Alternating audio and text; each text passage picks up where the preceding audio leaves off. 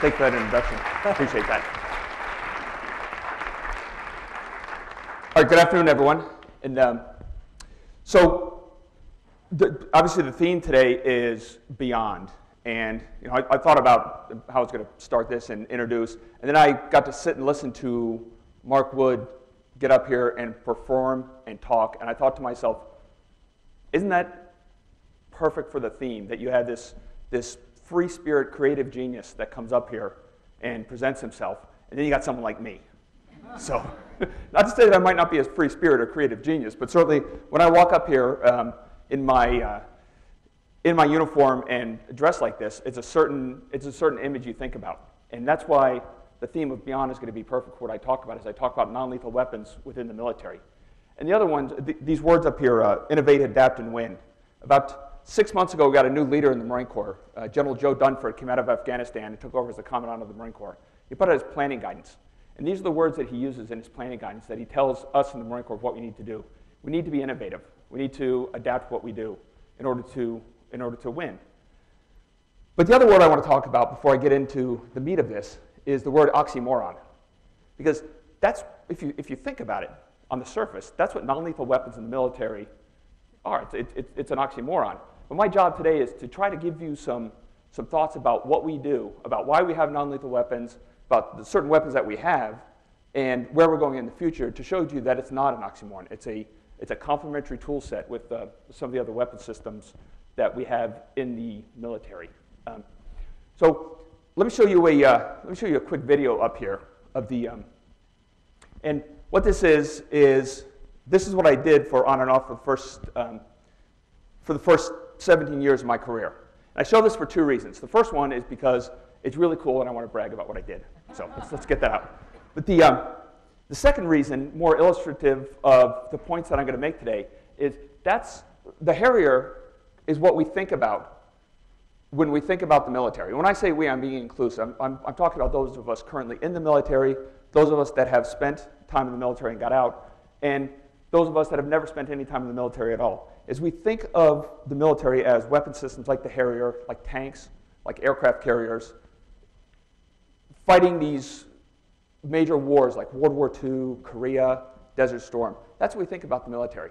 And let me make this clear as I talk more about non-lethal weapons. That's our job in the military, is to fight and win the nation's wars. That's why we have a military, is to go into those situations and win. But a little secret for you. That's not what we do all the time. In fact, that's not what we do most of the time. We're asked to do a ton of other missions as well. We ask our men and women in the military to do peacekeeping operations, stability operations, humanitarian assistance, disaster relief. And when we do those other missions, we need other tool sets that are complementary to things like the Harrier and these other major weapon systems. And that's where non-lethal weapons fit in very nicely. So when you think about a disaster, be a man-made disaster, natural disaster, so earthquakes, typhoons, tsunamis, things like that, those can come through, and in a lot of places where they hit, after that disaster happens, food and water scarce, the ability to move around, roads, bridges, airports can be damaged, destroyed. Access to medical supplies can be non-existent. The population that gets hit by some of these disasters are devastated, and they need help immediately. Now, fortunately, there's a ton of organizations out there to do that. Think of USAID, the Red Cross, Red Crescent, Doctors Without Borders. There's tons of these organizations that are here to help. But if that infrastructure is destroyed, they can't just come in there, and that's where we come in the military, is because we can come in and rapidly build up all of the things you need. Come in, helicopters and vehicles, and we bring food and water, electricity. I mean, you name it, we bring it, and we bring it immediately. And we can sustain ourselves. We can then allow those organizations to come in and help people that need help. So I've stopped in this picture up here for a reason, and what I want you to do is, I want to use this to illustrate two different points of view as we get into why we really need non-lethal weapons in these situations we come into. So look at that crowd up there, and I want you to put yourself in their situation, and just imagine that it's a couple days after a natural disaster. They're starving, they're thirsty, they may be injured, their homes are destroyed, loved ones have been lost. They're desperate, and they need help. But even more than that, think of the moms and dads in that crowd. Their children are starving. And now the military's come in with help, and they're desperate to get it. So if you think about crowd dynamics, the folks, and that's not a very large crowd, even much, much larger ones sometimes, the folks in the back can be pushing forward to get to those supplies. That situation can get rapidly out of hand. So now, shift your perspective and think about those young men and women in the military that are there to help. We've told them, hey, there's been this disaster here. People need help, and your job is to go in and help them. Your job is to go in and save lives.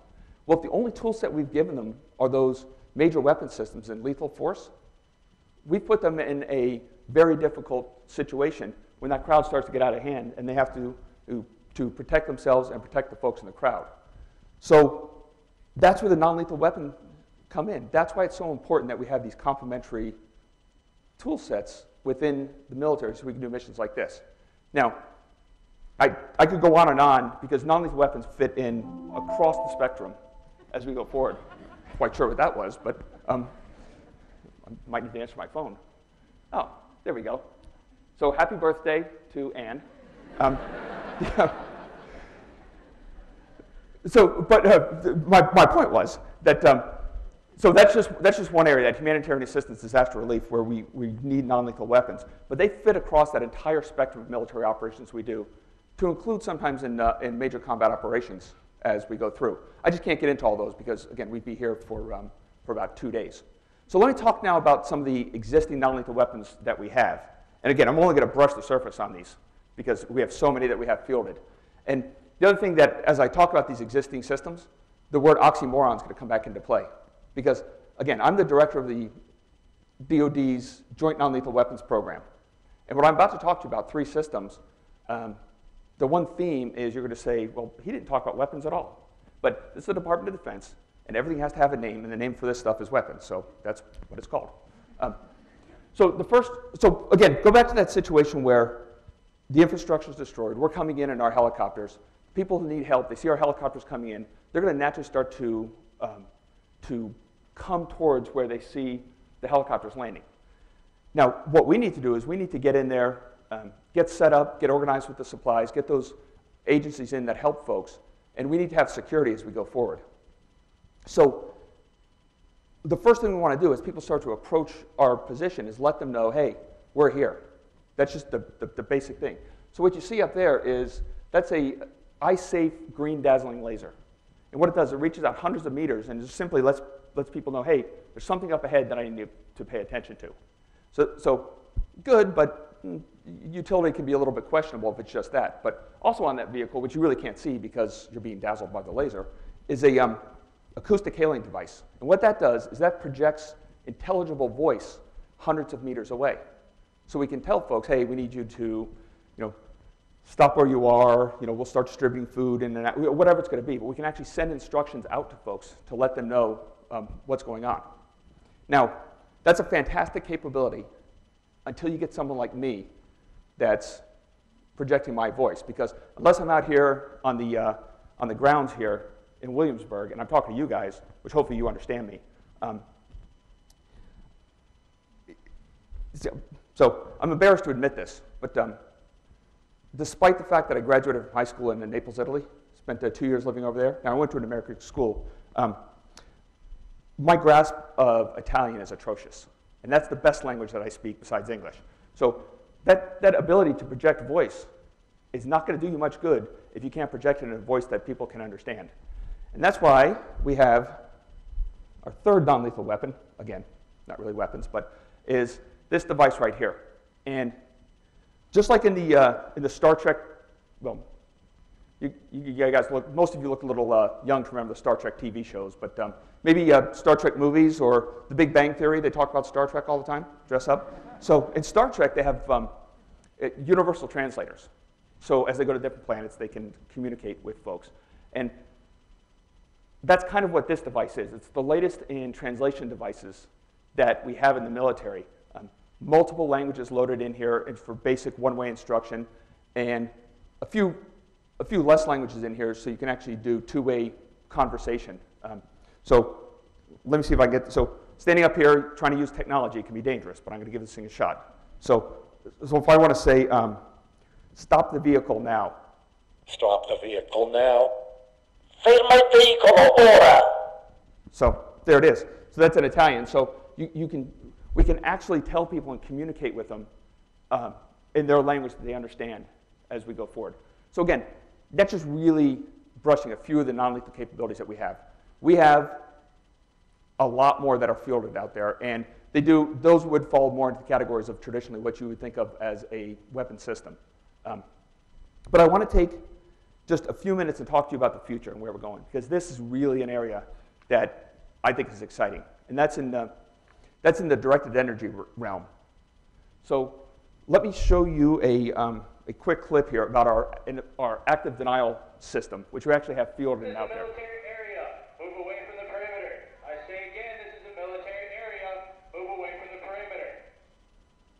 So what you did not see up there is you did not see a 95 gigahertz millimeter wave beam of energy. It's about that big, hitting those are actually Marines in civilian clothes up there. That's what you didn't see, because it's a silent, invisible beam of energy, goes out 1,000 meters, and because it's a millimeter wave, it only penetrates a 64th inch into your skin, and it causes an intolerable heating sensation to come up your body. So you're just standing there, and all of a sudden your body just I believe it's to 44 degrees Celsius that your body heats up. And it's what we call a universal compelling effect, which means that it acts the same way on everybody, and it compels you to stop what you're doing immediately and move. Now, we have, not just in this, we have two of these systems that we've built prototypes of. We've engaged over 11,000 volunteers with it. And not just in this system, but in all of the systems we have fielded and we're developing. We do extensive scientific and medical research to truly understand the effects of these systems. Because there's no point in building a non-lethal weapon system that's going to go out and kill everybody that you use it on. It defeats the purpose. So we really want to understand these things. And so not only do we do the research, and both scientific and medical, but we have it peer-reviewed as well. And we peer-reviewed outside of DoD, so we're not checking our own homework. So much so that I feel so comfortable with this system that I've been engaged by it a number of times. And I got to tell you, when we're standing there and you get that just immediate heating sensation, there's two things you do. Well, as a Marine, there's two things. First is you get out of the way as quickly as possible. And the second thing is you discipline yourself not to scream out loud. So, and I want to assure everybody that I did not scream when I was shot by it. So, but those types of technologies, as we move forward into the future and we talk about why we need non-lethal weapons and how important they are, it's just such a they're just such useful technologies. The Army calls that a shove capability, because if you're in an urban environment and lots of people are around your vehicles and you need to get them out of the way, you can use that capability just to gently shove them aside and do what you need to do. We're also going using directed energy, different types, not millimeter wave, but different types of directed energy to go after vehicles and vessels to disable them. So you put direct energy on a vehicle or vessel, and it basically stalls it out until you take that energy off, and it can drive away. Some very, very interesting places that we're going.